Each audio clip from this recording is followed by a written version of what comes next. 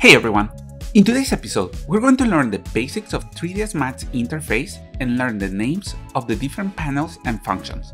We're going to start with the main menu bar at the top of the screen.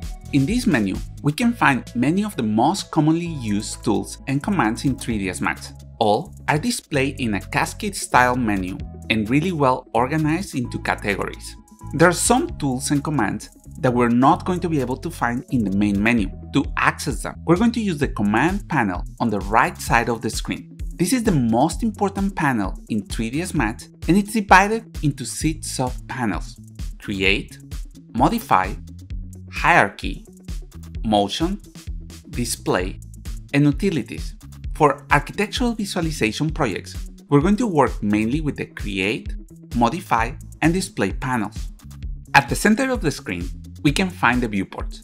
By default, 3ds Max viewports are split into the 4 most common views: top, front, left, and perspective.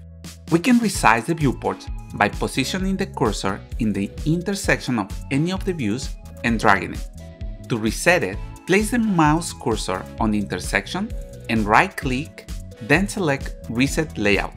We can maximize any active view by pressing Alt+W in the keyboard. It is also possible to switch between the different views by pressing the Windows key plus Shift button. This command is going to highlight the next available view. We can change the viewport layout using the Viewport Layout panel on the left side of the screen and select one of the layout presets. For architectural visualization projects, I recommend the 2x1 and the 1x1 viewports. In the default 3ds Max workspace interface, we also have the Scene Explorer next to this panel. I recommend keeping this panel closed or on a different screen to have more space for your viewports. You can open the Scene Explorer using this button if you decide to keep it closed. Below the main menu, we have the main toolbar.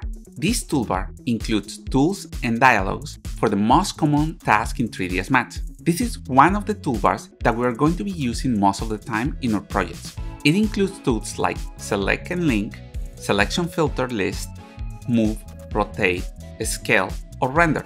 Below the main toolbar, we can find a panel called the Ribbon. This panel is collapsed by default. To access it, we can press the arrow button. We can see that it contains different panels. Each of these panels will display different tools depending on the objects you have selected. At the bottom of the program window, we can find the animation controls. It includes the time slider. We can also find tools like Set Key and Auto Key to create new keys for animations, and the time control for animation playback. In the lower right corner, we can find the viewport navigation control.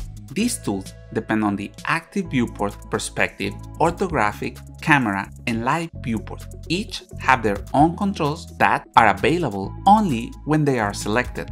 At the center of the bottom panel, we have the coordinate display. This area shows the position of the cursor or the status of transform.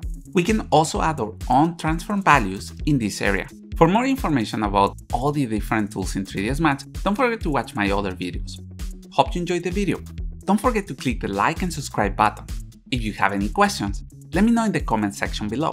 And thank you for watching.